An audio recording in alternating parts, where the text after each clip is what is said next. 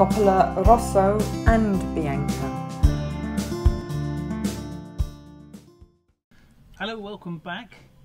And this week, again, it is Celebrity Wines. Celebrity Wine.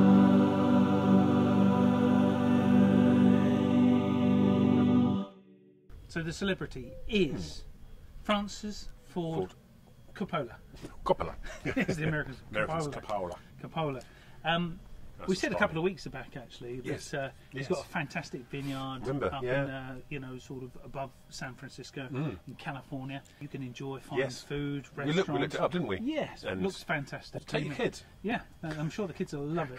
And you can taste wine there whilst you're there. Yes. So this is again one of his wines. Now this is again through Seabrook Wines. You can purchase this, or you can purchase it through Amazon or Amazon. So Amazon. And this is a Cabernet Sauvignon.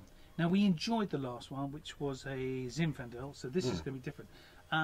It's all the Rosso and or Bianca. So it says, my family has always made wine. This is what he's saying. Yeah. Okay, this is what it says. To hear it from my father, Carmino, these were not fancy wines. They were everyday wines. Wines that were on the dinner table each night. Our Rosso and Bianca wines are made in the same spirit.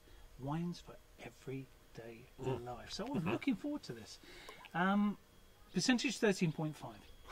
All right, so it's going to go. So let's have a look at the colour of this.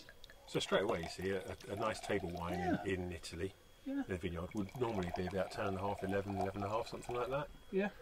Because you drink it quite quaffably, quite with a meal. But this is 13.5. Yeah, it's quite strong. So it's quite strong. So it's selling to a different market. Again, imported through Seabrook Wines again, isn't Seabrook it? Wines, yeah. Okay, so red and white. So red and white, okay, but it still looks red. Yeah. He's trademarked it. TM. Rosso e Bianco. Oh, right, okay, he's trademarked. Okay, look at that, yeah. What do you think? He didn't actually describe what the wine is like, he just said it's not fancy. I think that is. That's very good. It's not. It's a good table wine. It's a very good but table it has wine. a little bit of a hint of something. There's a bit of a pepper. Yeah, you get a sort of pepper on that, don't you? Yeah. Good strength. Nice legs. And how much was this?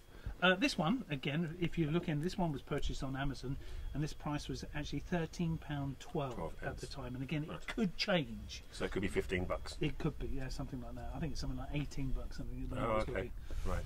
Okay, so Celebrity Wines, he has a lot of them.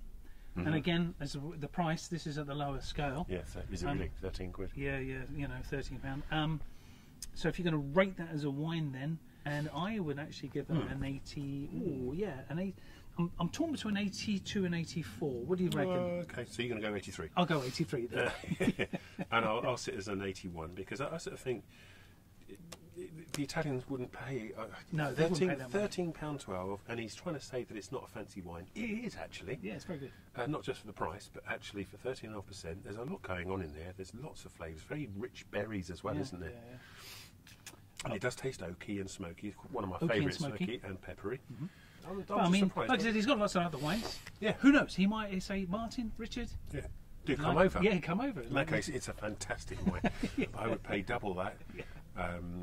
It's a really. I think it is. Knocked me out that one. Yeah, I know what you mean, Frankie. Yeah. About an honest table wine with your family, and you've pulled out all the stops with that. That's a cracking, honest. Non-fancy wine. Oh, okay, non-fancy. Yeah. Excellent. Yeah. If that's what it is. All right, so we'll be somewhere else next week. I'm 81, by the way. You're 81. I was 83. Yes, yeah, very good. Okay, well, we'll try something something else next week. But in the meantime, don't forget to subscribe to our channel. Don't forget to like it, and don't forget, before you think you drunk too much, don't forget, put a in it.